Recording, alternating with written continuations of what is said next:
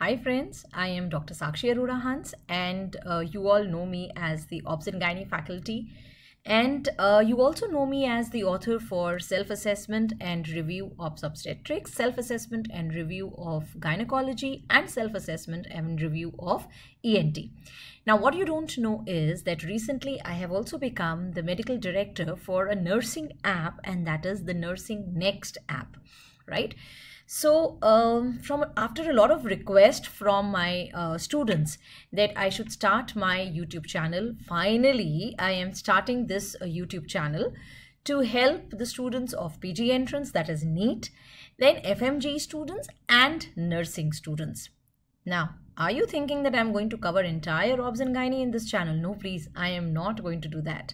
I am just going to tell you some important questions or maybe a recent question or any controversial question I'm going to discuss on this channel, or if there is any update, that update I'll give you through this channel, right? But if you want to watch my complete video lectures, then PG entrance and FMG students, you will have to go to Marrow and you will have to purchase the Marrow app, and nursing students, you will have to purchase the Nursing Next app, and very shortly I'm going to release my individual the app on midwifery and nursing through Nursing Next, right? Okay, now since in this channel I am going to cater to a large number of audience, that is why before I start any video, I'm going to tell specifically that this video is meant for which category of students. For example, today I am going to discuss a question which came very recently in AIIMS, and that question was on SLE in pregnancy. Now, this video is specifically for PG entrance. So any FMGE student or any nursing student who's watching this video, you shouldn't watch it. For you, I'll be posting some other video later on, right? So all PG entrance students, all the NEET students, all the students who are about to give their NEET exam, all students who are going to appear for AIIMS or for DNB, be ready. Take a copy, take a pen and start copying and understanding SLE in pregnancy. But before I start talking about SLE in pregnancy, let's have a look at the question which came on SLE in AIIMS May 2019. So here we have the question. The question says, a pregnant lady is suffering from SLE. Which of the following autoantibodies would be responsible if her child has congenital heart block? Option A, anti-SM antibody. Now, anti-SM is the anti-Smith antibody. Option B, anti-double-stranded DNA antibody. Option C is anti-phospholipid antibody. And option D is anti-Rho antibody. Now, in order to answer this question, you will have to have some knowledge about SLE in pregnancy, right? So let's start talking about SLE in pregnancy. Now, you all know that SLE, it's an autoimmune disorder, right? Where a person's immune system becomes overactive. And what happens in SLE is that the B lymphocytes become overactive and they start producing a large number of autoantibodies. That's the basic problem which is happening in SLE. So now question comes that what are the antibodies which are being produced in a patient of SLE, right? So in order to remember them, you will have to draw a diagram in which you are going to draw a cell.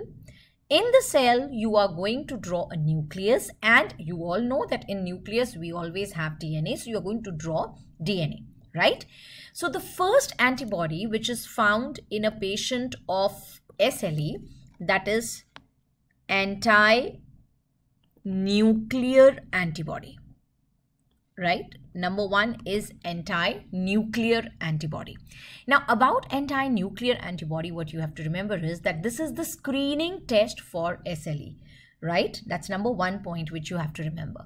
Second point which you have to remember about anti-nuclear antibody is that these are the antibodies which are found in major amounts in a patient of SLE. So this is the major antibody which is present, and it's present in abundance, right?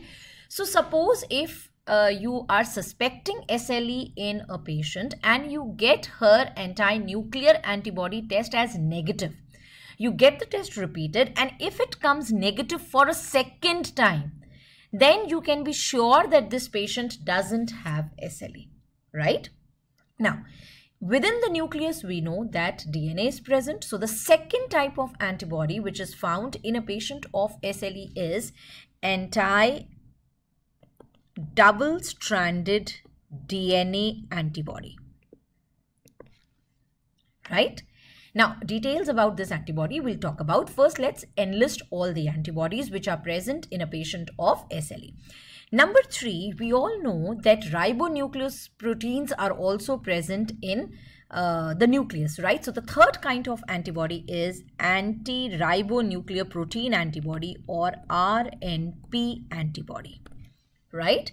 Number 4 type of antibody which is present in SLE is anti-histone antibody.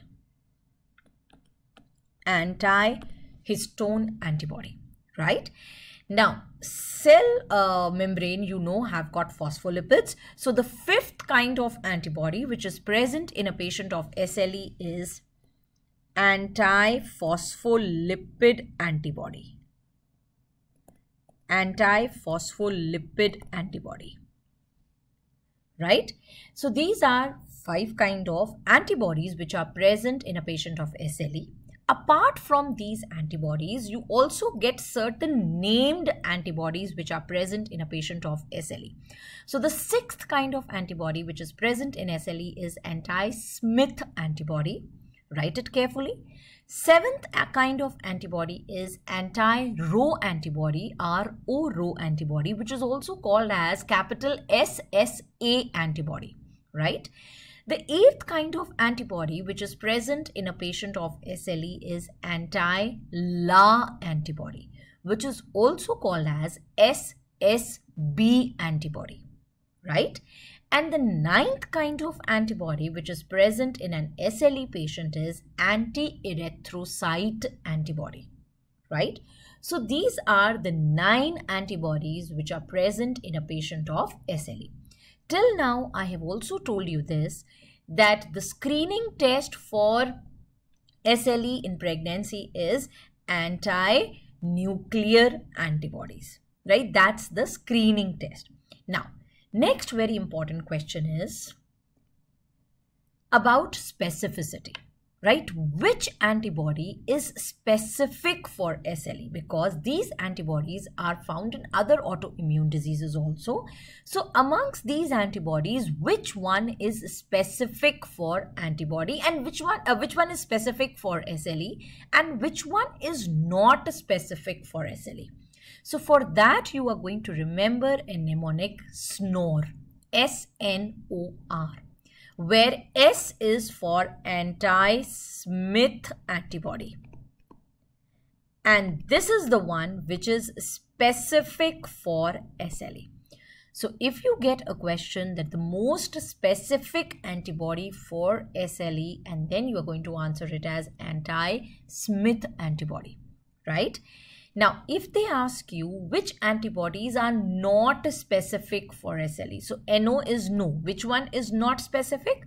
The antibodies whose name begins with the alphabet R. And you all know, just now I told you that there are 2 antibodies whose names are beginning with alphabet R, and they are anti-RNP antibody, that is the ribonuclear protein antibody, and anti-Rho antibody, which is also called as SSA antibody, right? So this is not specific for SLE, right? Then next question is, we have to talk about each and every antibody, you know, some details about each and every antibody, right? So now what I want you to do is, I want you to write on one side anti-double-stranded DNA antibody, and on the other hand you should write anti-RNP antibody, that is ribonuclear protein antibody. Now between these 2 antibodies, you know, the question which is asked, they will not ask you between these 2. This is something which I'm telling you how you're going to remember, right? If they ask you which antibody is associated with rheumatic syndrome, so R for rheumatic and R for ribonucleoprotein.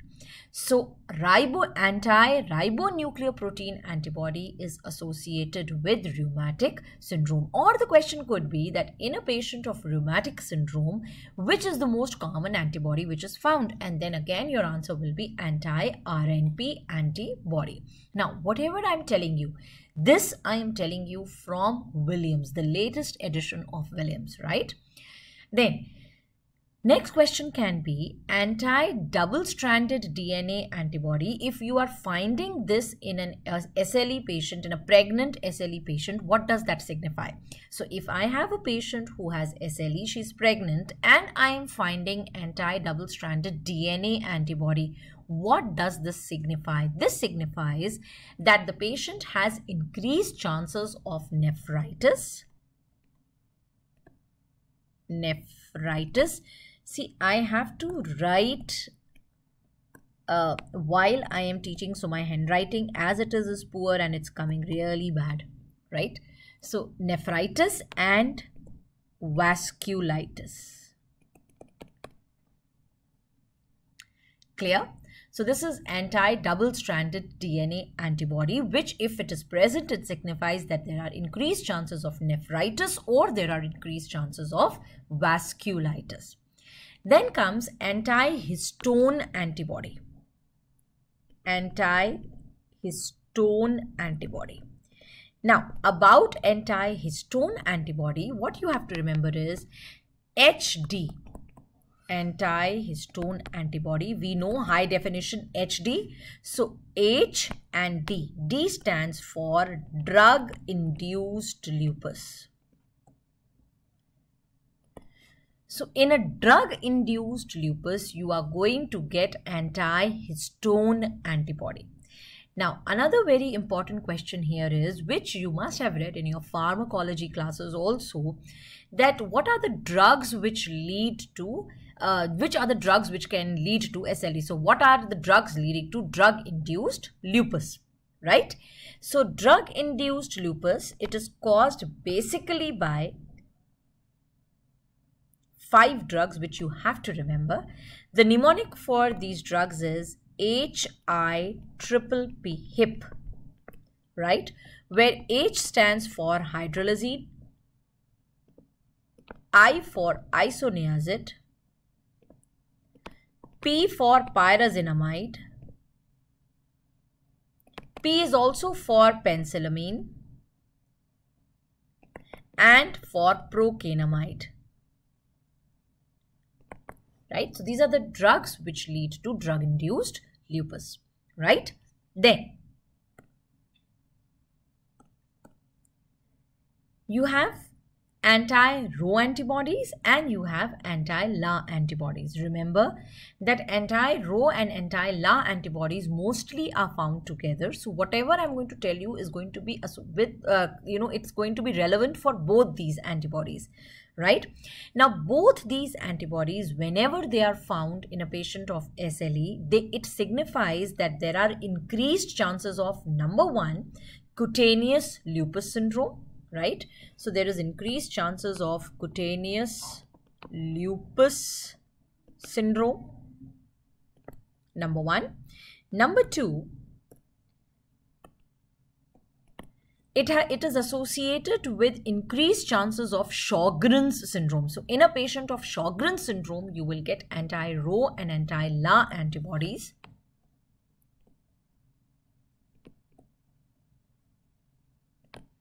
Number three, if in a pregnant SLE patient, you are getting anti-Rho or anti-La antibodies, you should always do a thorough fetal surveillance because there are increased chances of congenital heart block in the fetus with these two antibodies. Very, very important point, right? So they are associated with increased chances of congenital heart block.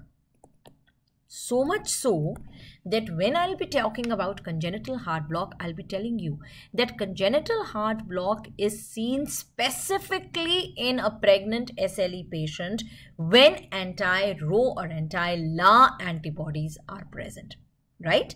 And number four, anti-Rho and anti-La antibodies, they are associated with increased chances of stillbirth. So these are four things which are associated with anti-Rho and anti-La antibodies. Number one, these antibodies are found more in patients who have cutaneous lupus syndrome. Number two, they are found more in Sjogren's syndrome. Number three, if anti-Rho and anti-La antibodies are present in an SLE patient, right, in a pregnant SLE patient, then you should suspect congenital heart blocks in the fetus, and it is also associated with increased chances of unexplained stillbirth. Now, one very important thing is that whenever anti-Rho or anti-La antibodies are present, then there are decreased incidence. There is decreased incidence of one thing, and what is that one thing? There is decreased incidence of nephritis. Nephritis. So the chances of nephritis are increased with which antibody? The chances of nephritis were increased with anti-double-stranded DNA antibody. If it was present, then the chances of nephritis are increased. But if anti-Rho or anti-La antibodies are present, then the chances of nephritis in the patient are decreased. Right? Now let's talk about two other antibodies, and they are anti-erythrocyte antibody and anti-phospholipid antibody. Everything about anti-phospholipid antibodies, if you have watched my marrow videos or if you have attended my live classes, I have told you everything about anti-phospholipid antibody syndrome. Now, maybe, later on I post a video on anti-phospholipid antibody syndrome here too.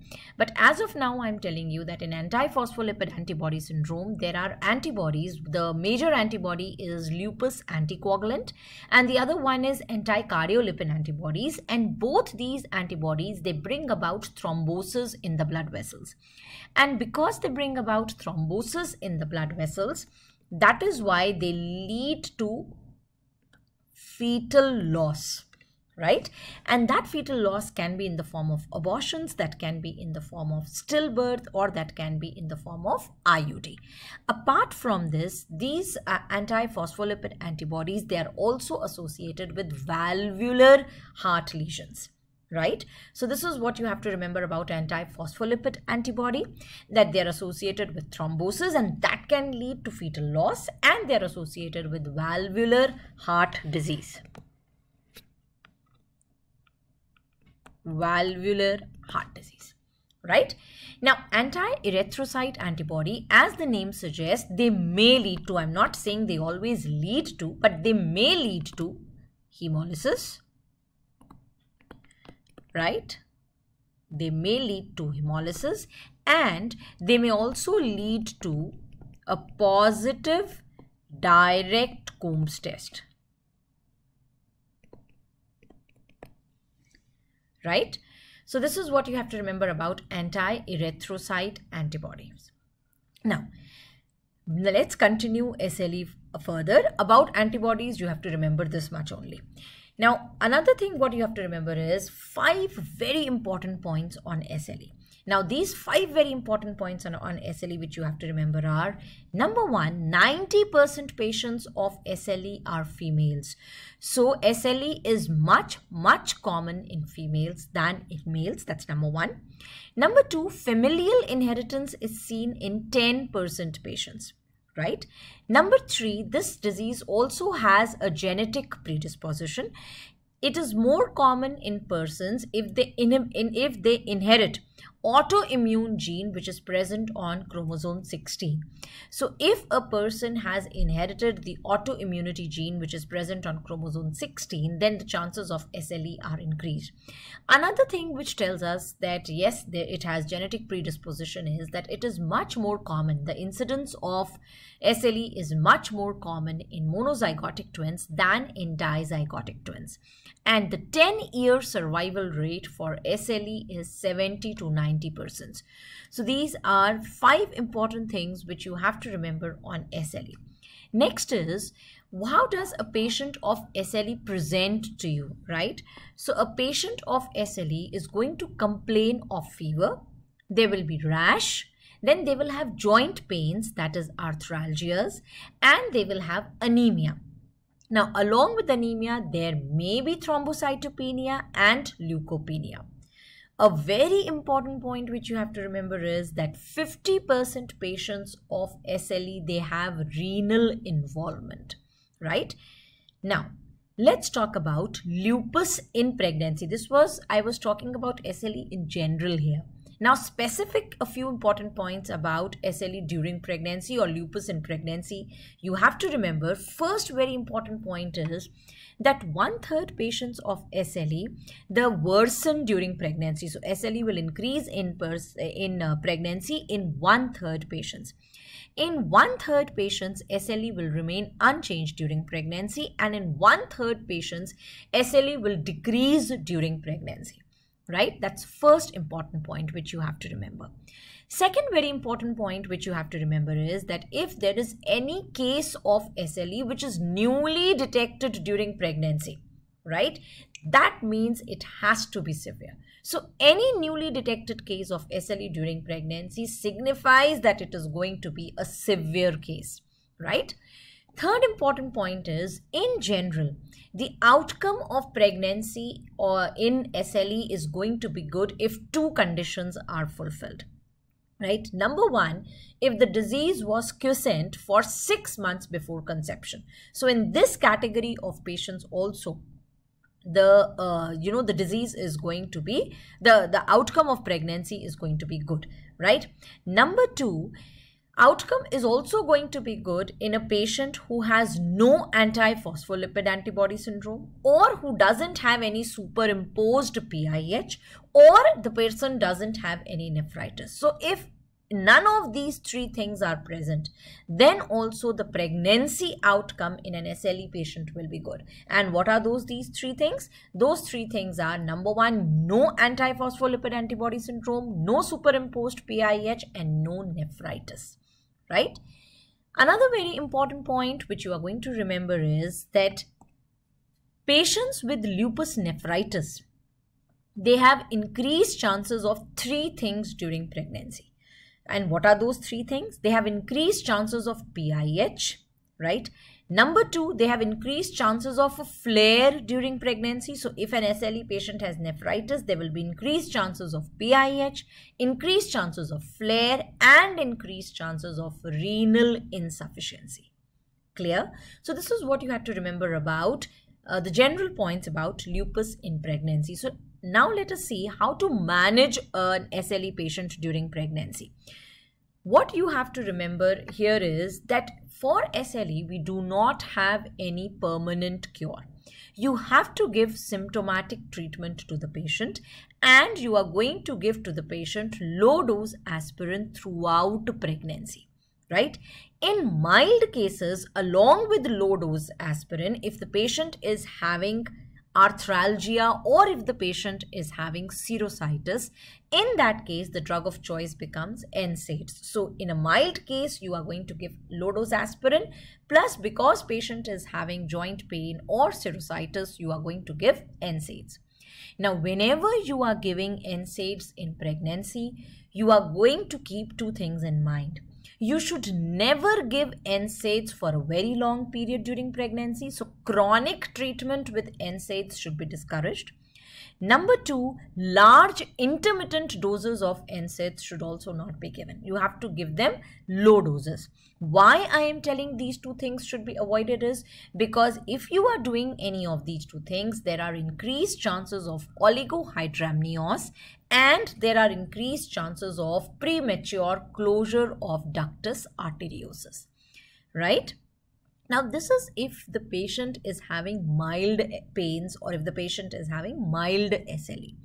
Now, if patient has severe pains or severe SLE, then what am I going to do? Then I am going to come to corticosteroids, and the drug of choice in this case is prednisolone, right?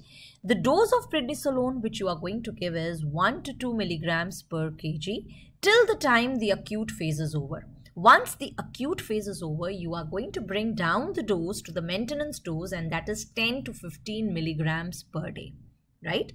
Now, corticosteroids or prednisolone, if you are giving in pregnancy, what you have to be careful about is that corticosteroids, they can lead to gestational diabetes during pregnancy, right? Now, this is how you manage a severe case. Now, suppose there is a severe case and the patient is not responding to corticosteroids, right? In that case, what am I going to give? In that case, the drug of choice becomes azathioprine. So if the patient is resistant to steroids, the drug of choice is azathioprine, right? A very important point which you have to note here is, suppose you have an SLE patient who was controlled on antimalarials, and her SLE was controlled on antimalarials, and now the patient has conceived. In that case, remember that hydroxyquinine, that is no teratogenic effects of hydroxyquinine have been seen during pregnancy, and that is why ACOG recommends that you should continue the antimalarial on which SLE was controlled during pregnancy also, right? Now, let's talk about the fetus in a patient of SLE.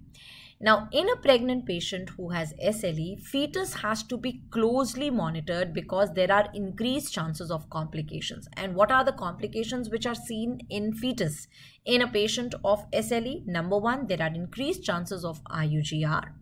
Number two, there are increased chances of oligohydramnios because most of the times you are going to use NSAIDs during pregnancy.